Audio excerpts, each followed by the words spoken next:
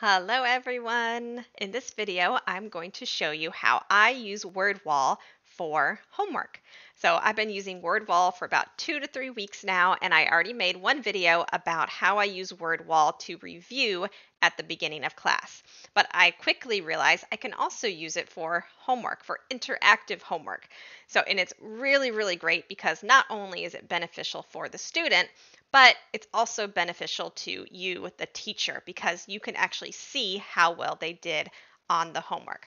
So I'm going to show you how you can take an activity and turn it into an interactive homework assignment. So first of all, you have all these activities to choose from. I like to make sure my homework activities are measurable. That means it's easy to see right or wrong answers. So, like random wheel and open the box, those would not be good homework assignments because I am not in the room with them. I cannot see what they spin and see if they get it correct or incorrect. So, I do never use these two for homework.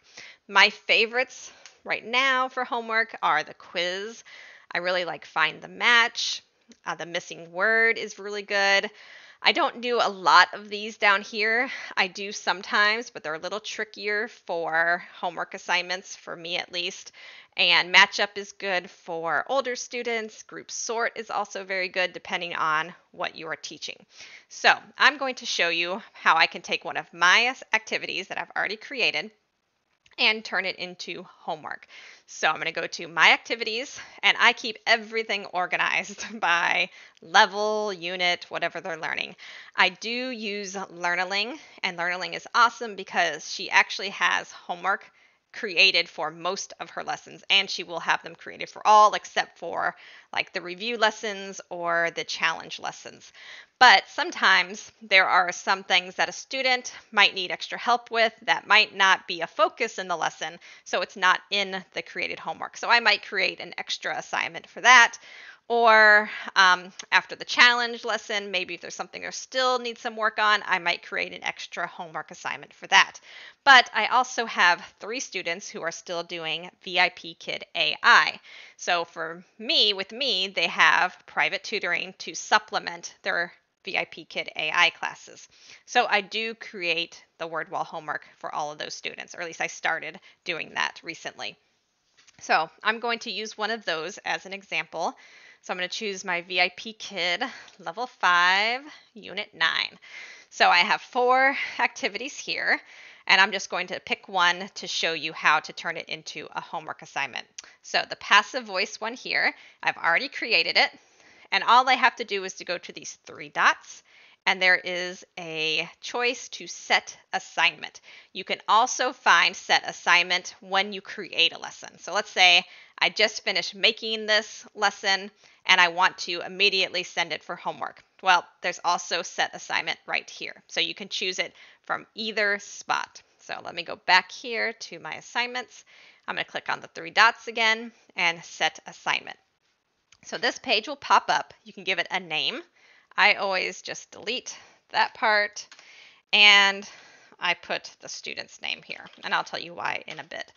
And then down here, when they open the assignment, you can have them either enter their name or be anonymous. I just teach one student at a time, so I don't really need them to enter their name. That's just an extra step because I'm only sending this to one student. I know who it is when they submit it, so I choose anonymous.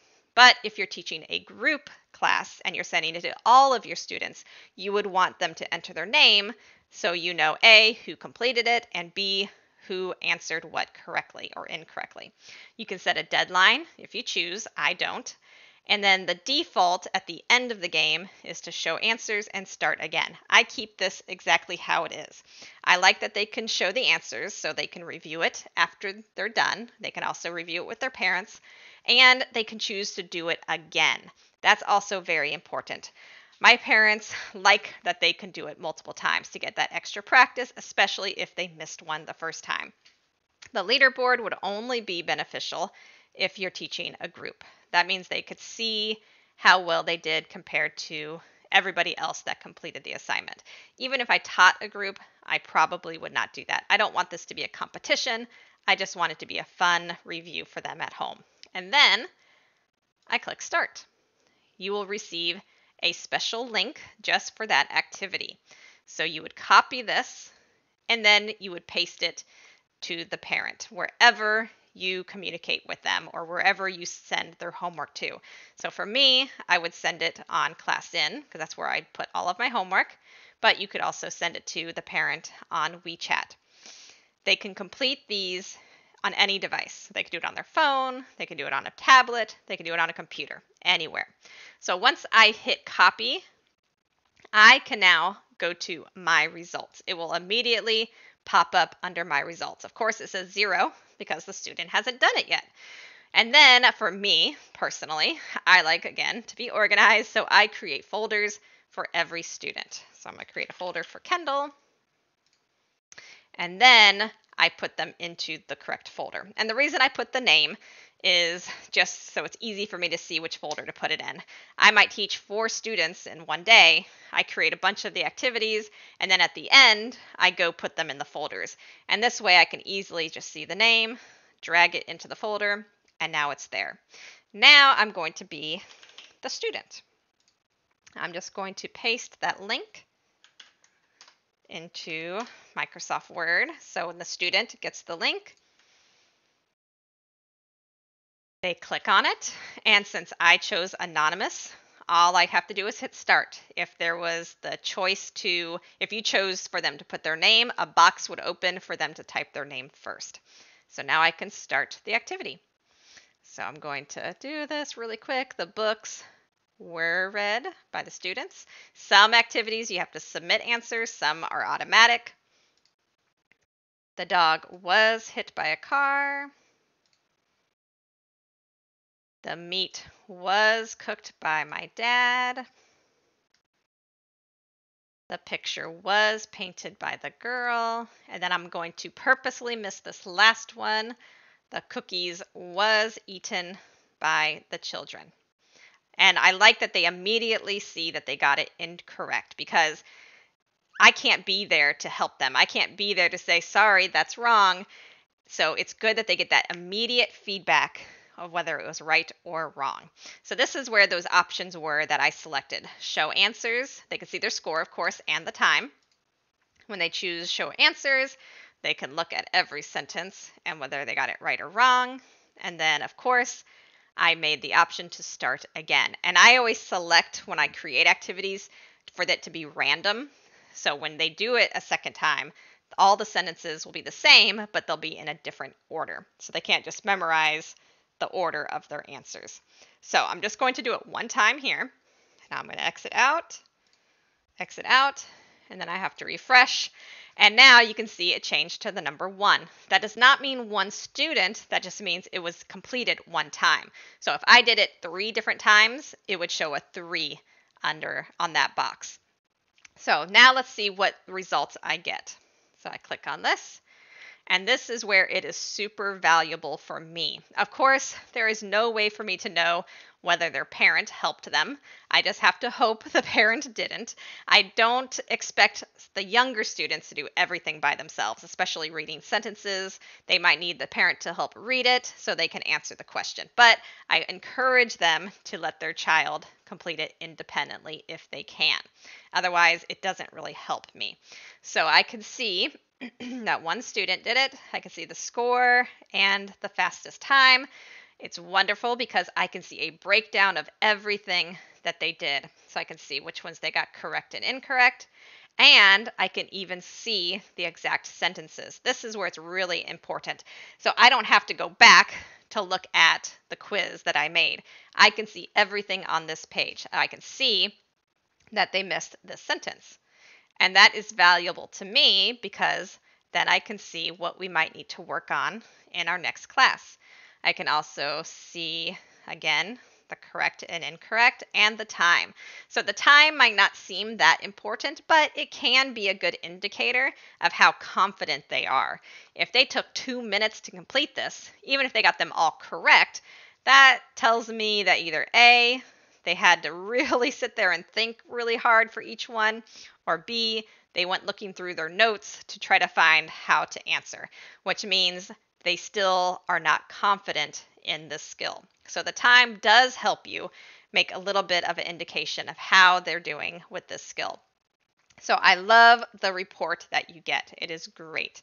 So now let me go back and show you an example of a student doing it more than once. So this is my student Justin, and he's really good about doing his homework.